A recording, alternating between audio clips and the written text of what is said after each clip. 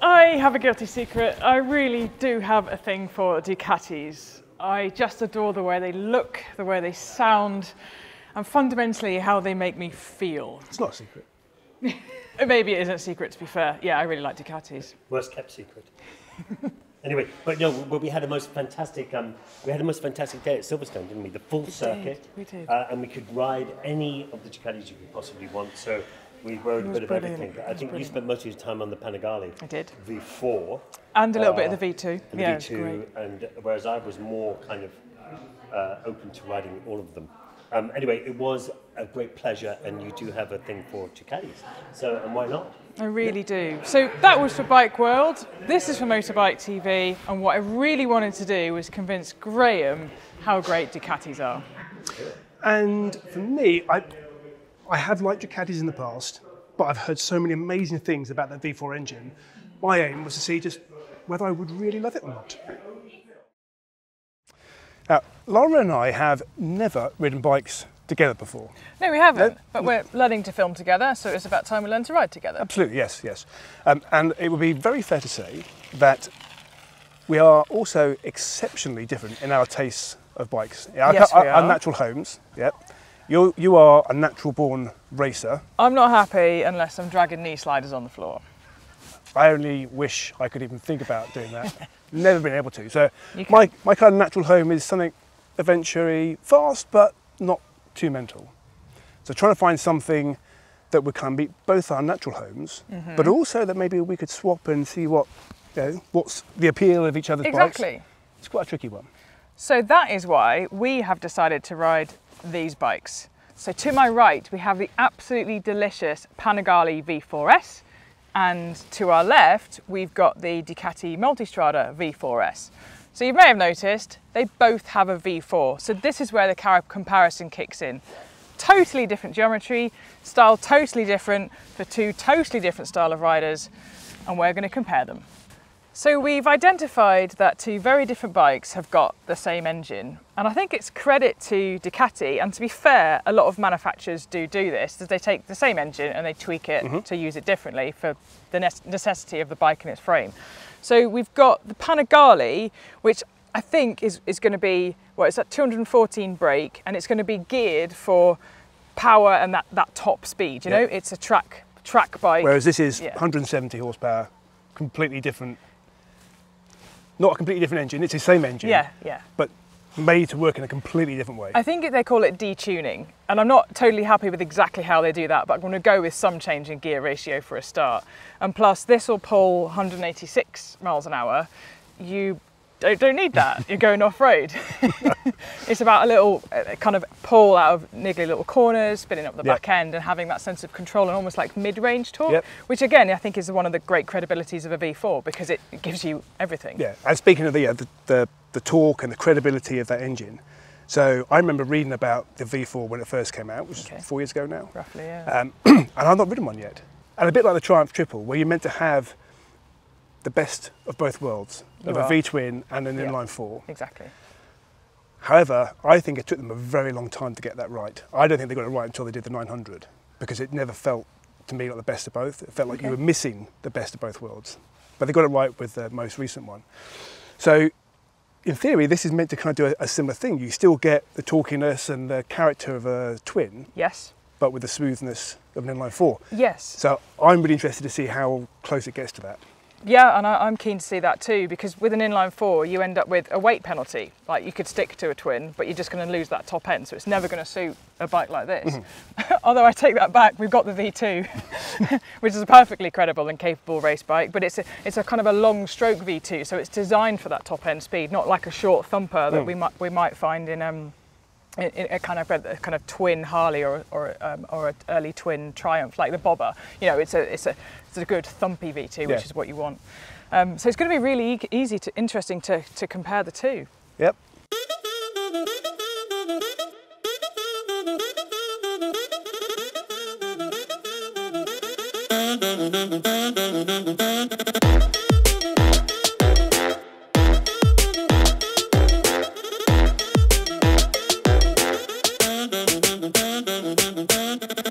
Now, to introduce you to a bit more detail about this bike, I wanted to do a comparison between this and my old V2, which I had, it must be 8 or 9 years ago.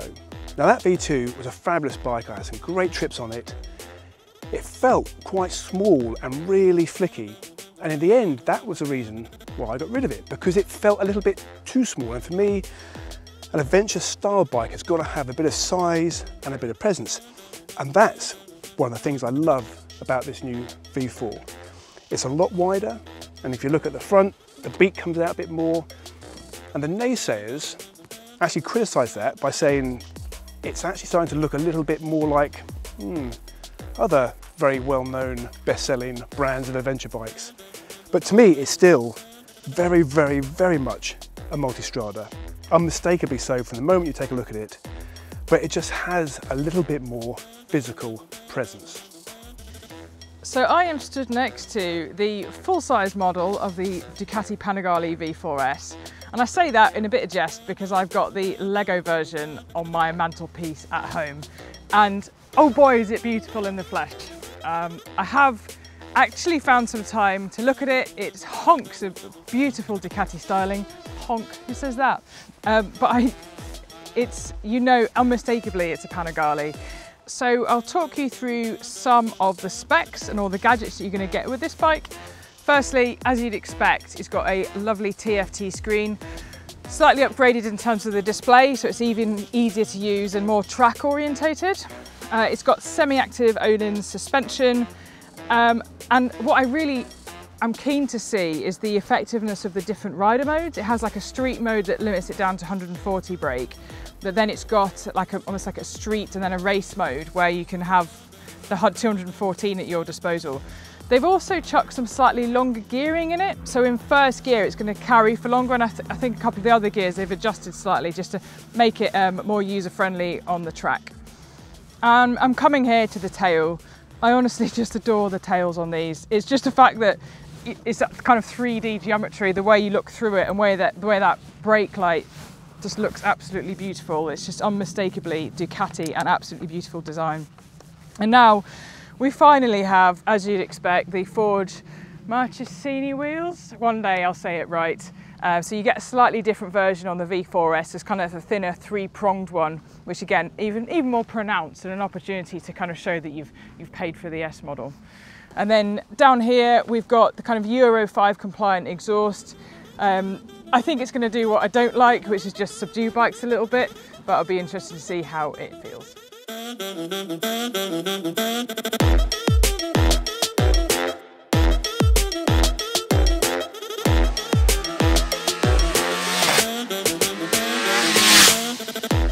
So my first impressions, it's really weird, but having ridden it from Ducati Nottingham and then taking it onto the road, I was expecting something really feisty. You know, it's 214 brake. You know, I was worried about that kind of snappy throttle response. I've ridden a kind of a 1098 or 1198, a race that, and it quite literally teleported you from corner to corner with a big bang to it.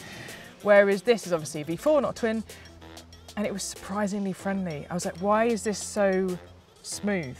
But then in the same breath, I was like, I felt not particularly blown away because you're sat on something so powerful, but the electronics have made it safe.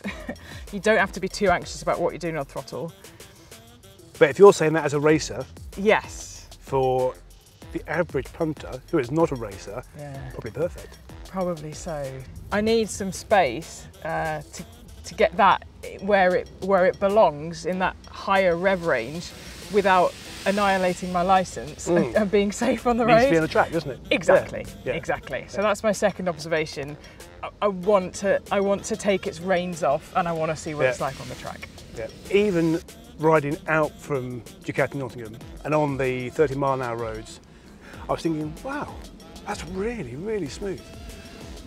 And then when we got on the dual carriageways and you got a chance, wow, you know, this is a lot of fun. And it actually does, I think, what I expected it to, in terms of that combination of the smoothness of an inline four, but the character and the It's got the punch when you need it. So what I was just remembering is that I don't have to wait, I don't have to sit in a power band of like, it's about 9 to 11-ish, or no, 9 to 14 on the R6, whereas that, anywhere you want it. It obviously picks up after about 6 on mine. I don't know if you noticed the rev range on yours, but after 6 mine kind of comes more alive than a V4 ever could. What I did notice was, in comparison to the KTM V-twin, for example, is it's not pulling as much in the lower revs, but that's to be expected, I think. So I am finding myself more in the upper rev range, but not as much as I would be on like the XR or anything with that makes sense, an inline-4. The other thing that surprised me about that, Yep. well, I was expecting that to be harder to push around corners because of the bigger front wheel. Now, in my limited experience and skill, Bigger gyro. didn't make that much difference. No.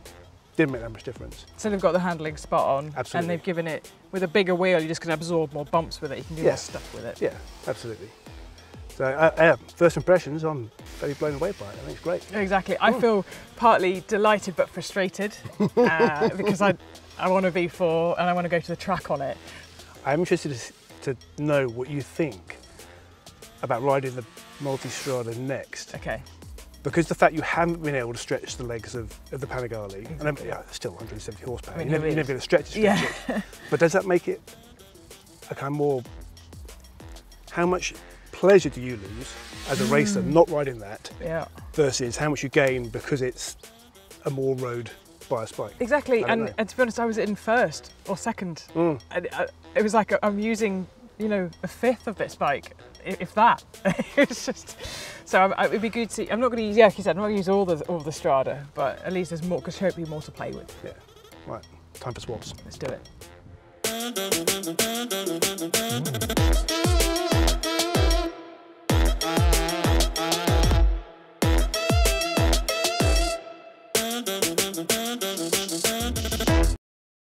So it's that time again when the boys take over the show, because apparently us girls can't be trusted. Well, if you want to do it, then go ahead and do it. I don't want to. Well, stop complaining then. It's time for 10 and 10. Right, so welcome to another 10 and 10. We have a very special one this season because it's the first one with the couple. No fighting, you know the rules? I will try. Okay, so we're going to go straight into it. So the first question is, who are you both and why? What do you do? Deep there. Right, Sam. I'm Claire. Hello. Well, we're both on Adventure Bike TV. Yes. Which we do a little presenting. Yep, exactly. I'm all about bikes and cooking and eating. So I travel to eat and eat to travel. And Sam's all about KTMs, basically. Yeah, that's basically around it. Pretty much. But yeah, we did a 2-year trip around the world. As far as we could get around the world on a limited budget. Yeah. And that's really our claim to fame. Yeah, at the end of the day. Yeah. Now he's a designer. And I sell drugs, but legally. We'll add that in there. And other than that, I don't think there's much more to add than that. No. We're part of the Woodrow's family in one way or another. As you can see, I am sporting one of the t-shirts. So, yeah. Yeah, I think that is, I mean, we're pretty boring. This is quite long to talk 60 seconds about. Oh, it is, yeah. And you've got to fill it. We can't ask any more questions after the first one, so you've got to fill the 60. So if it's awkward, then it's just awkward. Anyway, second question. Well. How did you get into motorcycles or motorcycling? Oh, okay. I think we've already done a piece of this on Adventure Bike TV. And funny enough, the gentleman who helped me onto motorbikes is actually sitting here. Great, Charlie. It was actually watching The Long Way Round. That for me was a seminal piece that made me think, do you know what? I love traveling. The thought of doing it on a motorbike was something quite special, yeah. And then for me, I wanted to go traveling around the world, and I met him, saw him on a motorbike, went kind of like motorbikes, did a bit of a bet with some card games, and went, if I lose, we'll go on motorbikes around the world. I'll learn. We'll leave in 3 months. Boom. Learn how to ride a motorbike. Tell us then. I like your inspiration is really good. So, favorite bike and why? Ooh. And don't say it's a Ooh. KTM because I'll be really So upset. he's totally going to go KTM. I have to admit, I really enjoyed the Ducati Sand Sled. Is it Sand Sled? Desert That's X. a Desert Sled. That's it. That was wicked to drive. I've got a bit of a you see me thing ride? about scramblers at the moment. Yeah, you're all about. But do like your favourite bike, obviously, is your 690. Oh, my KTM 690 is my babe. I did try and sell it. And when someone came to buy it, and I was showing them, I was just a bit upset. And I was like, sorry, I have to keep my bike. And I'm sorry to say, Charlie, it is my 990, the KTM 990, which is back there. I know, I've been ignoring it. But yeah, I am a bit of a KTM whore, I'm afraid. You know, orange runs through my blood. Nothing wrong with that. Right, what's your favourite place to ride and why? Oh, straight off desert. And it's sand. I know, Graham, this is a touchy thing for you with sand. Yep. But there's nothing like, if you get in the right groove in sand, it's almost like snowboarding where the bike is just kind of, I can't describe it. There's just something, about it. But It hurts when you fall off as well, doesn't it? yeah, people go, oh, it's sand, you'll be fine. No, when you're traveling 60, 70 mile an hour, it's concrete. And having to then lug your bike up. See, that's the thing. I like sands, but I prefer mountains. Mountains are amazing. Like top of the world highway was quite easily that just moment where you just lose yourself riding and just what you can see around. And the nice thing as well about being on the dirt is like, I want to go over there. And you just go. I love it. I love it. So you're a bit mountains. Okay. So, right, best moment on a motorbike. Best moment on a motorbike. Best moment on a motor. God, there's so many. Well, tell us one for just pretend. Make one up.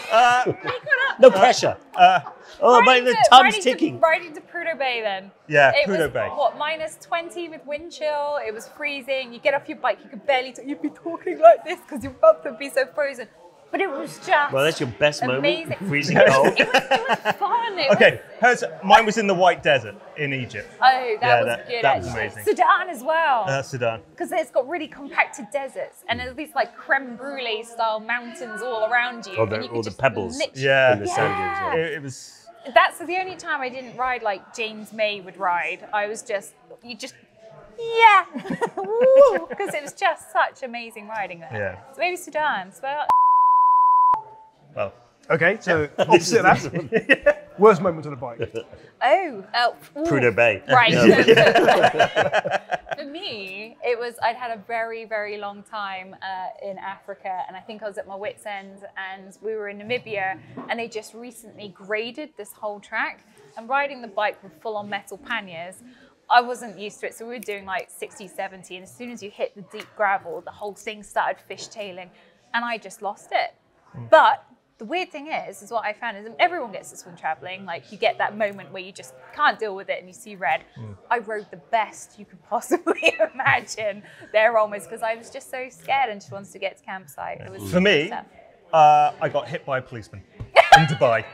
Yes, that was probably the worst. Hit yes. by people punched. Or... Oh, no. He used the vehicle. No, he didn't want to damage his delicate hands. So he just decided to go into the side of me. Mexican slam by the policeman. So the next one is, right, so this one is, who are your heroes and influences? Well, yourself and Graham, of course. Naturally. Apart from us. Should I say Tom? Then we've got a full round Tom, here. no, The director's- No. Behind the camera there. Oh my goodness, there's so many. That's the point. You've got such a wonderful world of motorcyclists from Sam Mannequin. You've got so Right, many do you know what? female motorcyclists. For me, he's not a motorcyclist. I think someone like Brian Blessed. Oh, who he's is- brilliant, isn't he? He's just, for a man of his age, Do you to know be he's an astronaut? Is he Yeah. like a trained astronaut? He's a cosmonaut. He's a cosmonaut. Yeah. And he's going up to Everest. As in Brian, big voice. Gordon's alive. Yes, him. Gordon's alive. Yeah. Like He was in a famous movie. Flash Gordon. Flash Flash Gordon. Gordon. Yeah. So yeah. Right, Oh. me. I want to talk more about him in a minute. Yeah. What do you do when you're not on a bike? think about being on a bike. that is very true. Well, We're geeks. yeah, so We're complete gamers. We'll play video games. We'll play. Like, you know, we're proper nerds. We're like killing zombies. saying all the that, time. we are building a camper out of an ex-army Unimog. Yep, 4x4. Yeah. We did want to take it, you know, to Mongolia and Road of Bones, but You that know. might be out now. Yeah, COVID hit Oh, us. it's all over now, isn't it? Yeah.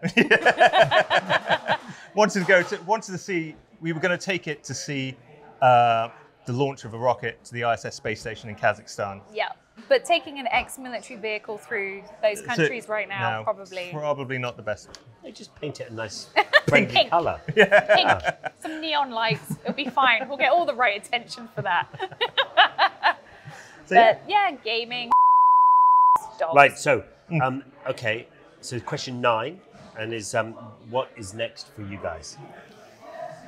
Oh my goodness! I think so. We want to do more traveling. We want to Yeah. go up to Norway. I think Yeah. we're getting a Tesla in the next month or so. Yeah. So we're going to test the boundaries of how far we can take electric cars. Yeah. I Well, mean, pretty much anywhere these Yeah, days. Yeah. exactly. At the end of the day, and it'd be nice to put a bike on the back of it Yeah. and do that. Well, it'd be What, interesting to e-mountain take an bikes or a motorbike? electric no, motorbike. I electric think. motorbike would be amazing. Yeah. I think anyway. So yeah, for me, it's probably I would like to do some form of rally, whether it's on the 990 or if KTM's listening, I will happily take the new 890. I'll be a know. cheerleader. I'll take one for the team. You know, so yeah, that's our I think our next one. I think so. Yeah. Right. Okay. So last question: if you were a superhero, what would your power be? Do you know what? We both got very similar answers Yeah. when we answered this, but when I asked you this when I first met you, I loved your answer because it was so similar to mine. I'd shoot spaghetti out my hands. And the reason Spaghetti? why, yeah, spaghetti. Like because, carbonara or well, no, more of a kind of Tomato. more of an arrabbiata. Do you know what I mean? More kind of, you know, because you know, someone comes up olives to in you. No, it's too fancy. But you know, someone comes up to you and you go, oh, it's spaghetti bongolo. Yeah, exactly. Some clams You just go. in there. They're having, you know. yip, and you want to stop. Spaghetti in the face. They go, what's going on? They'll stop instantly, you know. Or if you have some trouble with the police, spaghetti in the face. Job done. They're so bemused by the spaghetti that they'll forget it. So that's a superpower of mine. Mine was actually similar, but it was custard. It was just weird that we both Newtonian fluid. You can run across it. Amazing. And if you're hungry, And that was me thinking it was going to be a euphemism for something else, but it was actually spaghetti. Spaghetti. spaghetti and custard. Spaghetti and custard. He's made some dessert. Sweet. Well, on that note, thank you very much. No, thank you. For opening you your both. hearts out to us on this 10 and 10. I think I'm not sure if I want to just forget about the spaghetti thing. Yeah. I'm not sure. Yeah. But no, been wonderfully chatting and thank you very much for coming Oh no, along. thank you. It's No, been thank great. you as always. Shame about the KTMs, but you know, can't be perfect. Someone has to take them on. Yeah, exactly. Well, a lot of people do. So popular bike. Thanks, There we go. guys. All done. Talking of things only the boys are allowed to do, it's now time for the penultimate part of Tales from the Trails. We are on the Snake Pass and we've stopped at a bit where you can go for a walk to see B-29 bomber parts from a crash that happened. I don't know much history about the crash or anything, but it's about an hour walk and I'm really up for it, but apparently Sam's not very excited about this kind of hour-long walk to get there and find it, and he's like, oh, it's boring history again, oh, who cares, oh. So I think he's going to be the one that lets us down, and we probably won't be able to do it all because of you. And Graham, is that correct? Because I remember that differently. I remember it that very going differently. completely differently. Yeah, that's definitely it. I remember. I even said I will get changed into proper trousers and shoes to do the walk. But I remember someone whinging, and I can't remember who whinges the most on this tour. Don't know what you're on about. I don't whinge. No, you just moan In a whingy in a whingy way. Yeah. Let's do the walk. I'm happy to. I'm saying this on camera now. If we don't do that walk, it won't be because I didn't want to. Well then, let's go. Okay, let's go. It's only 2 o'clock. Woohoo! But we're going to be all going to be going for 3 minutes. 3.5. How you feeling? Pretty good. I'm tempted to run, jogging. This will be my last will and testament, probably. These guys just wandering off and leaving me while I, you know, carry all the camera kit and stuff. Still, I can do it, prove them wrong. Yeah, oh shit. Oh dear. Might have a sit down, it's a nice little stream here. Doo-ba-doo.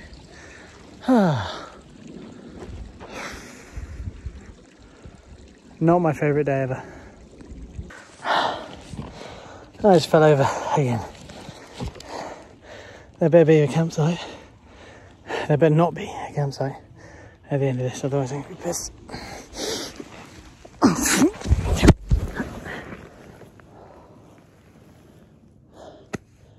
Yeah. Great. Ow. This sucks. Yeah, we've lost Tom. That didn't take very long.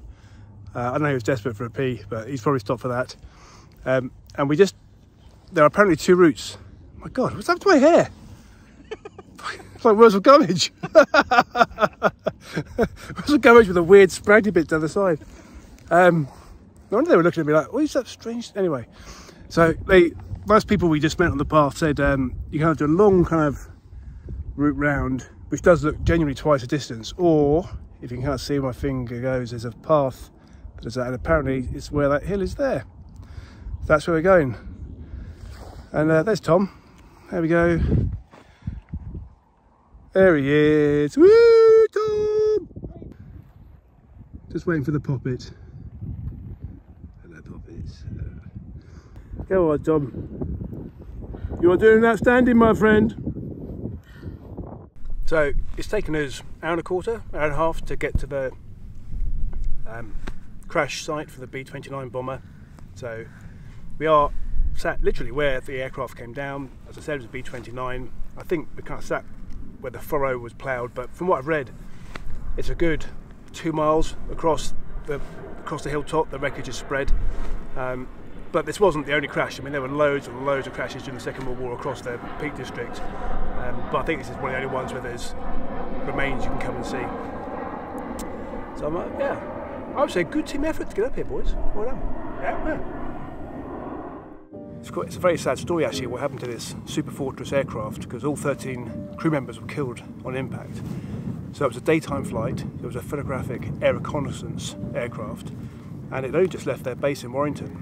And they thought they cleared this ridge of hills, but because of the low cloud, they actually hadn't cleared them. They just went straight into the hillside. Just as simple as that, daytime. But the aircraft before that had actually been quite famous because it had helped photograph nuclear testing at Bikini Atoll. But it's just incredible that so much of it was aluminium, and that's why it's still here. But it's quite moving, really, just to know those 13 airmen lost their lives here.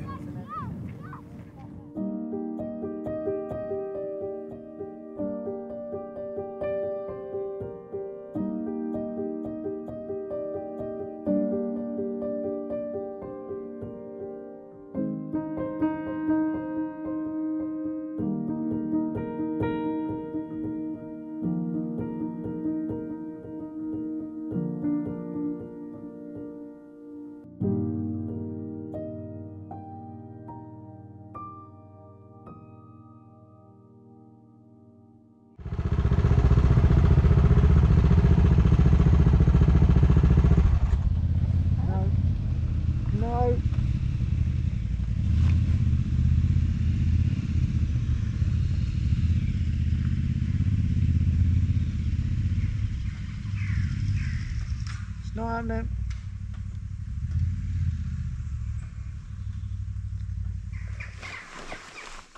No. No.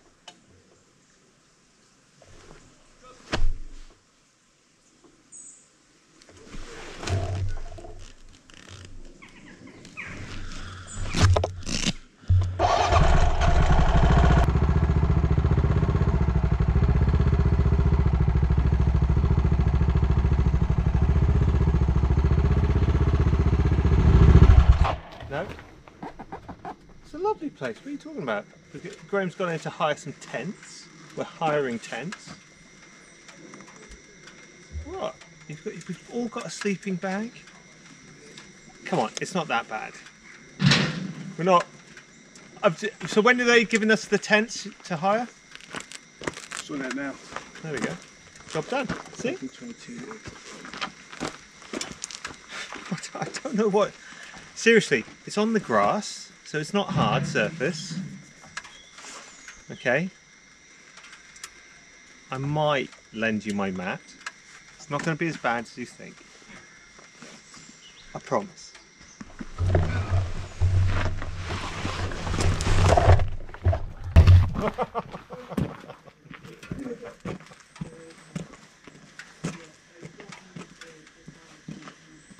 Is that how you park a CCM?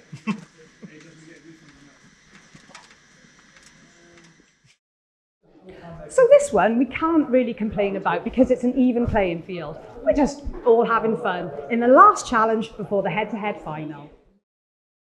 So round 3 done, round 4 about to start. Now let me make sure I've got all the points correct. I'm in the lead. Now, I'm in the lead. I'm in the lead. No, there's more. What did Kristy get last time? 5. So Kristy is on more than 5 now, 10. I'm on 5, Lara's on 5, and Charley's on 1. Ooh. So that means Charley's tables in the have lead. turned. How the tables have turned. How much more happy I am. There's no bitterness now. You feel a pain inside. This is weird. Bless it. Sorry, I don't have a violin big enough to play it. Right, bikes for round 4. Charley's on the KTM, I'm on the Royal Enfield, Kristy's on the Sinus, and Lara's on the CCM. I am. Brilliant. Yes. So, redemption. The points. So, for the last round, when we get past this one, so our finale, whoever has the lowest points can choose the bike they want to ride in the finale. Okay. And so on and so forth, all the way down. So whoever is at the bottom gets whatever's left at the end. So the CCM. Right. Right. What is it, Mark? The Quarry. So yeah, it's a tough old bird. So the start is at the bottom, so you can have a run in. You must stay between, keeping the tapes on your right hand side until the top cone. If you don't want to go around the top cone, you can cut out here and then ride out. If you go around the top, you get 2 points deducted. If you go around the bottom, which is the easy out, you get 2 points added on.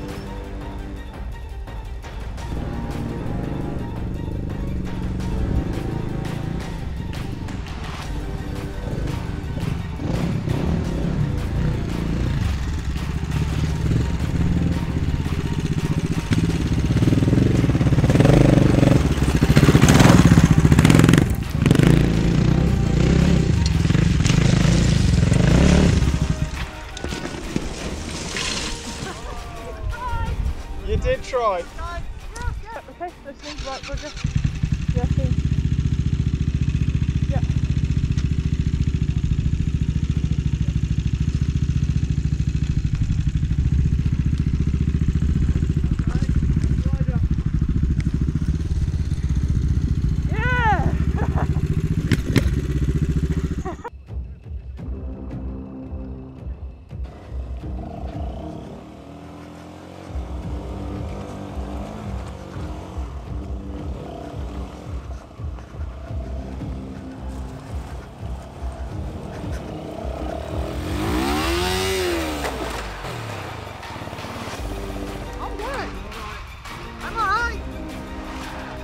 Another bike down!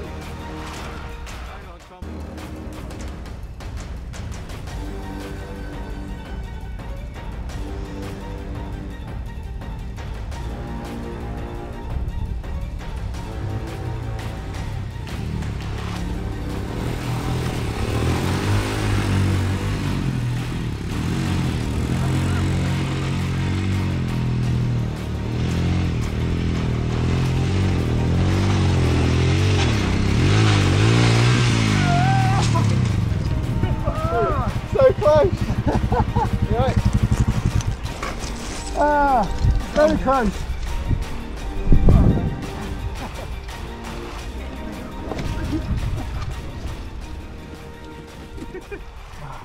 I had it.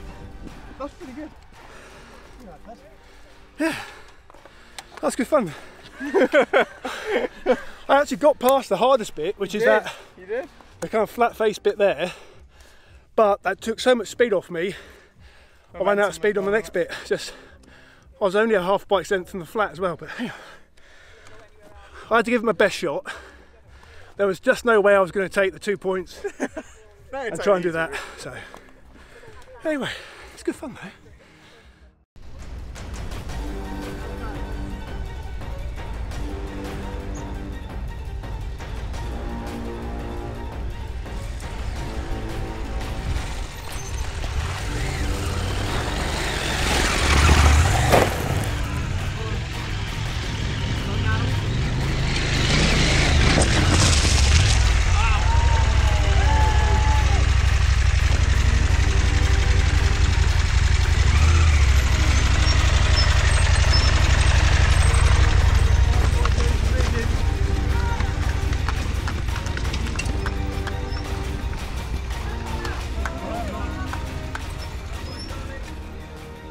So we've just done the penultimate round and had a bloody good go at this quarry, but we're now going to move on to the final. And in terms of point scoring, Charlie's winning. He's done a great job on that KTM to secure him that first place.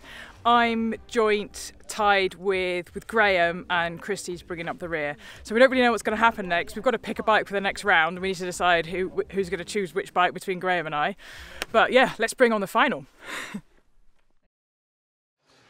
Tom said I was a drama queen when I fell off the bike. I have to say, if you look at the replay, you know, it does look a bit, you know, drama-y to me. It was a graceful fall. Unlike some people. I was just annoyed with myself and exasperated. Actually, it wasn't drama. Didn't all of you fall? Who was the only person who cleared that one? I'd never heard of him, the guy that cleared it. No. Absolute genius, whoever did it. I mean, they looked amazing. Anyway, on that note, join us next time when it will be the last episode in this season. Ooh. Yeah, we have the Motorcycle Olympics finale and also the final part of the Tale from the Trails. And Graham and I swapped Ducatis. Well, oh yes, and then I'm supposed to say they're ride safe.